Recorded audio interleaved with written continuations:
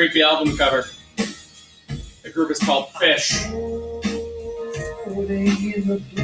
Fish. Like you're using the phone, but fish. And the song is free. Free of charge for you today.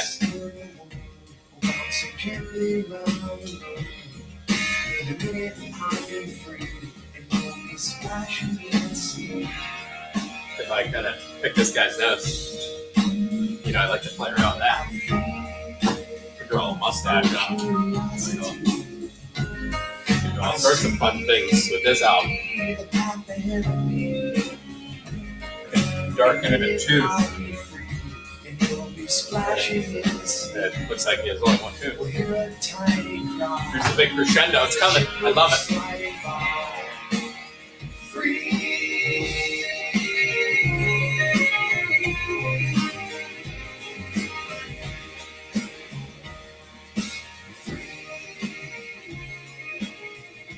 Fade it out.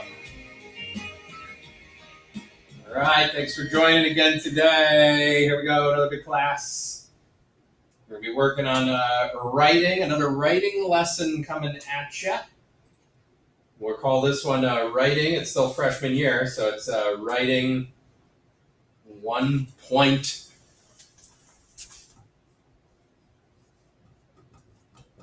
Oh, let's see, last time we called it what? Writing 101, so this would be writing 102. Our second lesson in writing. This time, we're going to take a look at an actual CRQ that you might see on a test or at the end of a unit in my class. You might also see these CRQs, these constructed response questions. That's what we learned about last time, right? Is how to construct a 3-sentence response to a question. And these are the CRQs that you might see on the Regents exam at the end of 10th grade. Okay, so it's this very important stuff in order to understand how to do this. And sort of fascinatingly, I like doing this stuff at the beginning of the year before we've really covered any global history. Like we really haven't got into the core of the course, and it's still mid-October. Why haven't I gotten into the mid of the course? So why haven't I gotten into the course deeply? Well, it's because part of what we're learning to do is be exposed to information that we've never seen before. Right? Like you guys have never seen these photos in my global studies course, and you have no idea, you probably can't even pronounce this title. This is the silver rupee of Sadat, Nuab of Oud. I mean, what does that mean? Like you have no clue what that means. And this is why this is important to me personally, right? Forget about school and global studies and Regents exams. Personally, I find being able to work with information that I have very little exposure to extremely important. I mean, think about the lives you guys are leading right now. You have what I call exobrains, right? You've got these phones in your pocket with the connection to the internet, and you have an immense amount of information at your disposal right here in your hand. And you could run into web pages about topics that you really don't know about. And we have to have the ability as humans now to think logically and reasonably through these myriad, meaning like almost unlimited number of web pages that we can grasp information from. We need to be able to think through that information logically and make sense of it. And there is no better way to do it than through the social sciences, right? To really examine what it is we're learning from a random piece of information. So even though we haven't really gotten to the core of our 9th grade curriculum, I'm going to throw this out at you. And just by thinking like a social scientist and just by constructing a response in sort of this fact, proof, social science storyline method that I taught you on the previous writing video, simply by doing that, we can start to understand and grasp information that we're not familiar with. So let's take a look at this little article of the silver rupee of Sadat, Nuab of Oud.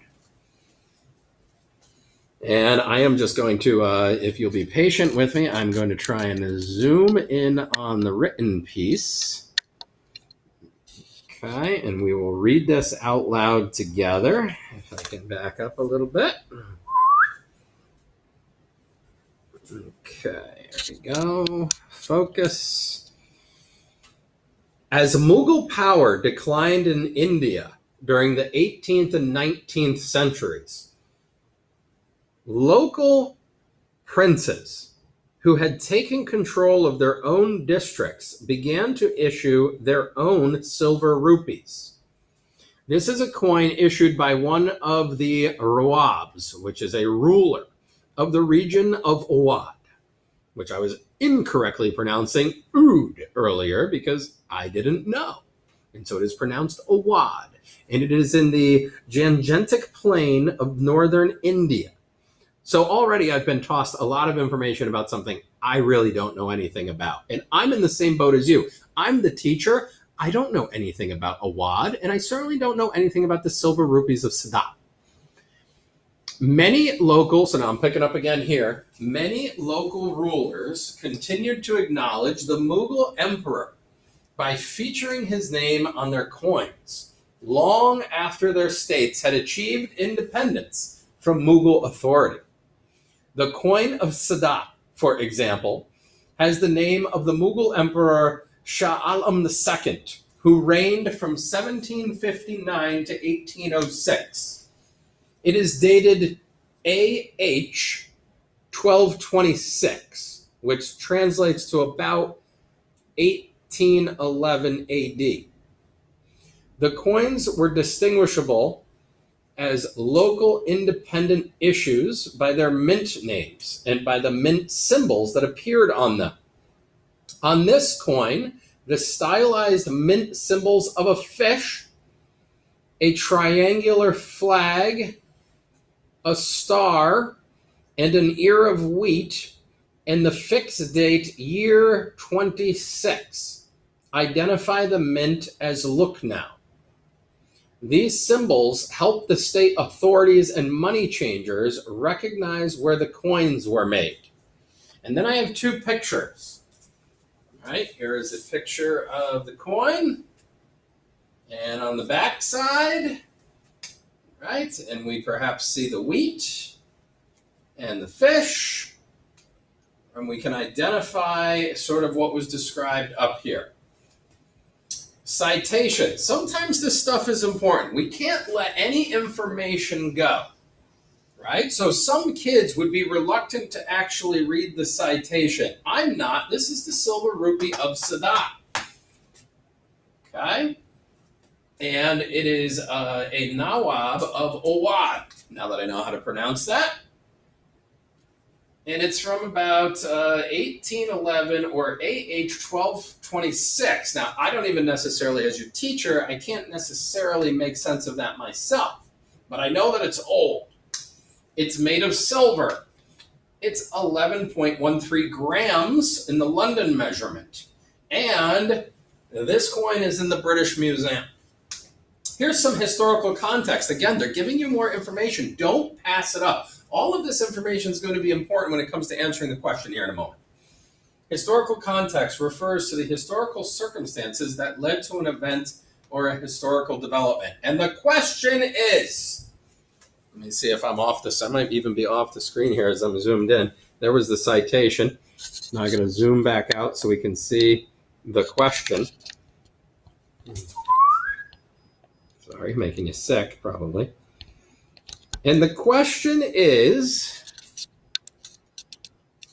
explain the historical context surrounding the creation of the silver rupees. Okay, explain the historical context. And I go, oh, well, what's the historical context? Well, here it is right here. That's why this was important. Historical context refers to the historical circumstances that led to an event, an idea, or a development. So it's basically that led to, it's a cause, right? Explain the causes surrounding the creation of these silver rupees. Why do these silver rupees exist, and where did they come from? And I've got all this information to work with, and I have the two photos. And so now I got to get to work on my fact, my proof, and my storyline. And so let's work through that together. And again, there's lots of different correct answers. There's lots of different ways that we could look at this. But let's start by answering the question by restating part of the fact. And I'm just going to double check kind of what my camera's looking at here. I'm going to swing out so I have some board space.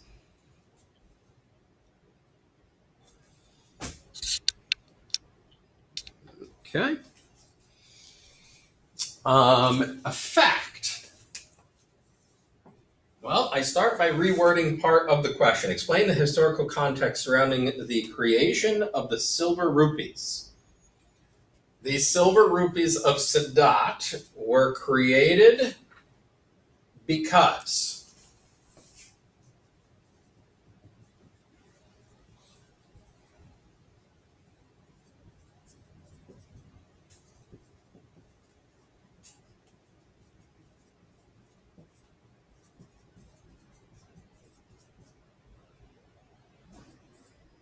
I use due to instead of because. And then I come back into here and I should sort of understand why these rupees were created. Okay.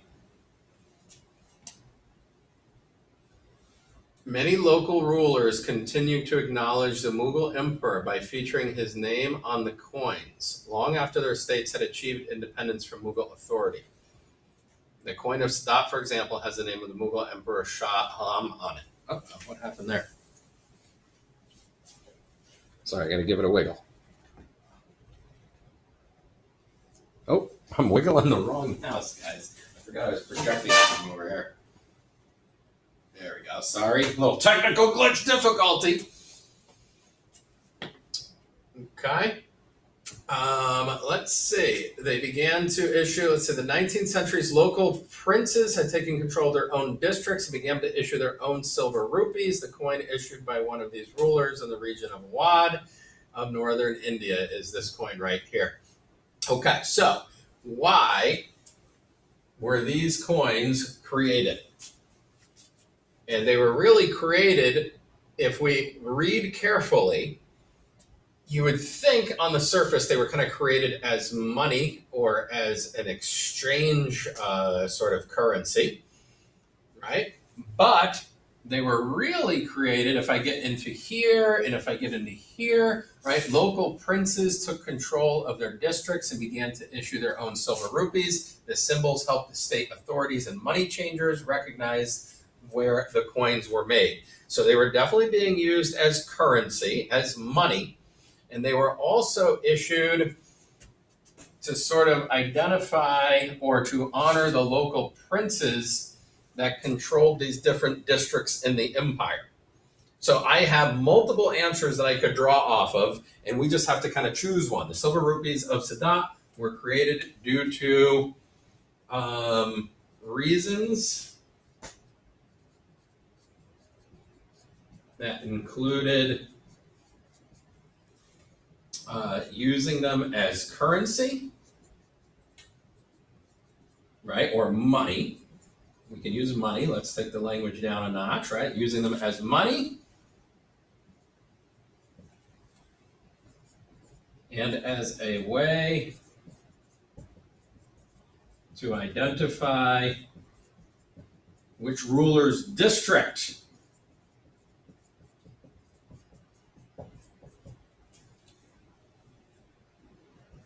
it came from. Okay, and there is my answer. That is a factual answer that wraps part of the question back in. Then I got to move into proof. Prove it. Okay, prove it. Well, one way that we can prove it, right, here is our document here. Here is an excerpt by unknown, right, that it describes the purpose of the coin. And so I'm going to start with that sort of canned response, according to, and then I have to just figure out what I'm going to use. Do I use the pictures according to the pictures of these coins? The coins have different symbols such as fish and ears of wheat on them to separate out where the coins were made. I could say something like that, right? According to pictures of the rupees, coins had different symbols that helped authorities recognize where the coins were made.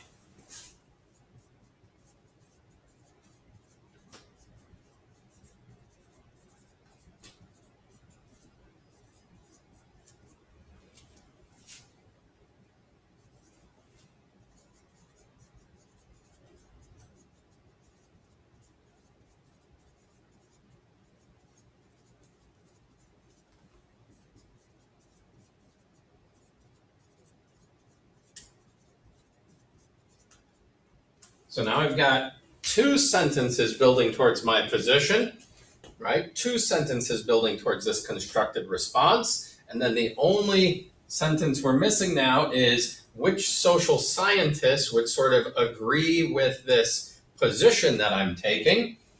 And so I have to get a little clever, and I can think, all right, well, which social scientists would agree? Sorry about those shadows down there. But if I kind of go for a little ride over here, here's my social scientists again. Which social scientists would sort of understand that money and identifying where the money is from and how much money there is out there, sort of the supply of money, if you will?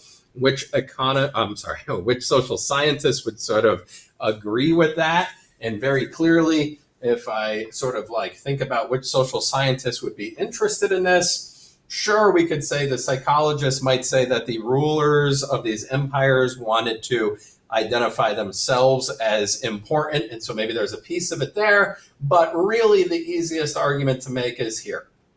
Economists would all agree that these coins were created so that people could use them in exchange for goods and services. Okay, and so if I come back over here, I've kind of run out of board space. I've run out of board space here, so I'm just going to finish my third sentence. Rocking and rolling. I'm going to finish my third sentence about right here. So here's sentence 1 of my answer. Here's sentence 2, the proof sentence. And now my third sentence of my answer is going to sound something like this. Most economists would agree that tracking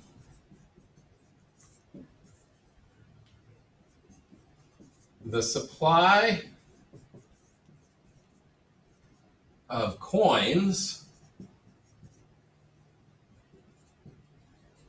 is important. And why is it important? This is a supply and demand thing. We have to have control of the supply of money so that the money is actually worth something, is important. So the coins have value when trading for goods and services, right? That's why these coins have these unique marks on them. We do the same thing in our country. If you look at a penny, right, that penny has all sorts. It's got a year on it. It's got a mint on it. Sometimes there's a little letter real tiny. If you look at it under a microscope, that tells you where it was minted. And every dollar bill, every coin in the United States is tracked, meaning we know exactly how many of them there are out there. So that way those coins keep their money and can actually be traded for goods and services. And an economist would understand that. So now when I read my 3-sentence answer, my constructed response to, hey, what's the historical context behind the creation of these silver rupees? My answer sounds something like this. The silver rupees of Sadat were created due to reasons that included using them as money and as a way to identify which ruler's district it came from. According to pictures of the rupees, coins had different symbols to help authorities recognize where the coins were made, right? Those are those mint markings. Most economists would agree that tracking the supply of coins is important so the coins have value in trading for goods and services. Now that is a constructed response to the question. If you simply had answered a one-sentence answer to this question, explain the historical context surrounding the creation of silver rupees, if you said they used the silver rupees for money, that would not really be a strong position. Okay, we're teaching you to have a more constructed response where you strengthen your position and have a fuller understanding. And that is sort of the model we want to follow. And there isn't anything here that's terribly difficult to grasp, right? There's nothing in our answer that we just constructed that's super difficult to grasp. It's pretty straightforward. We didn't even know what a silver rupee from Sadat was. And all we did was force ourselves to sort of like slow down, find the answers that are given to us, and then back it up with the pictures or the writing that's in the document that's provided, and then find the correct social scientists that would sort of agree with our argument. And in doing so, we really just expanded our writing into something that's a lot stronger. So this is our example of what we're going to be doing when we get these CRQs. So far, you've practiced by writing hopefully you've practiced by writing the what would you do if you hit the lottery. Hopefully you came up with a 3-sentence answer to that. And here is a 3-sentence answer to this CRQ question as a model. So our next lesson is actually going to drop a real CRQ on you, sort of the end of our Unit 1, and you're going to be on your own to try and ferret through how to develop a 3-sentence answer that makes sense to whatever question that CRQ asks. We'll see you on the next episode. Good luck on the CRQ stuff. We're going to grind on it all year. By the end of the year, you're going to be great writers developing these 3-sentence answers to CRQ questions. See ya.